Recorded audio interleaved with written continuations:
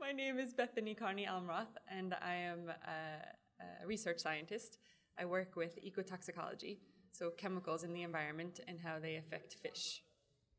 Most of my research now is with plastics in the ocean and how it affects fish.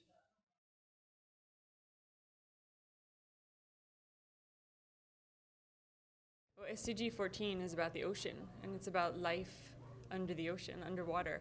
And the ocean is so incredibly important for all life on Earth. And I think we really understand that now, how interconnected everything is. And the ocean is important for us as humans, for food, for transportation, for energy, for helping to maintain our climate, for so many different aspects of our life, but also for peace. It really gives us peace of mind, and it makes us feel good.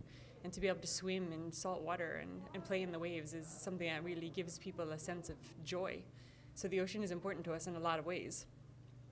But we also know that the ocean's really our biggest garbage dump. Everything that we use in society ends up there. And we've abused the ocean. We've taken too many fish, and we've destroyed too many habitats, and we've really just filled it with too much garbage.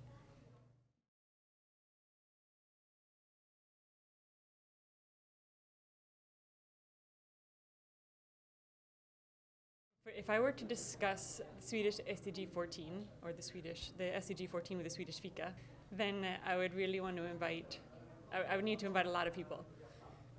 Because I work with chemical pollution and plastic pollution and the effects in fish. I'm a natural scientist, and I explain what can happen and how it happens and at what concentrations it can happen. But in order to solve the problems that the ocean is facing, we really need to be together, and we need to be a lot of people on board to work with solving the problems. So we need to have people that are working with laws and policy, and we need to have people that are working with the way industries are developing. We need to educate the general public so that they understand the decisions that we're making and why some of them may be uncomfortable but necessary. And one person that I really admire that I would love to have a fika with is Sylvia Earle, who's a world-leading marine biologist and oceanographer, doing a lot of work, a lot of really good work for protecting the oceans, for building marine conservation areas, and for educating people about how important the ocean is.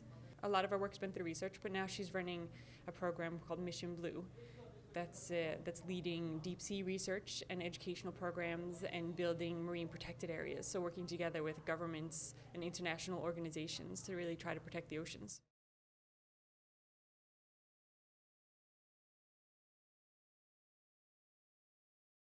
Of course, natural scientists are important, so we need to have like fisheries biologists and ecologists, but we also need to have ecotoxicologists like myself, and on top of that we need to have social sciences on board. So we need to have people working with human behavior and societal questions if we're going to try to solve any problems that we have in the oceans. The problems are big and wide, and we need to work together to solve them.